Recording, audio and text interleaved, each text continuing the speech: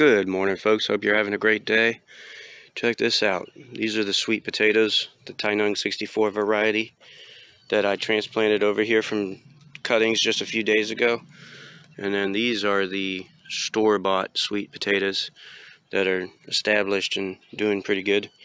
But this Tainan 64 seemed to be developing roots pretty quickly because now they're taking in moisture and the leaves have stood back up. They're not all droopy and wilty. So that's an excellent sign.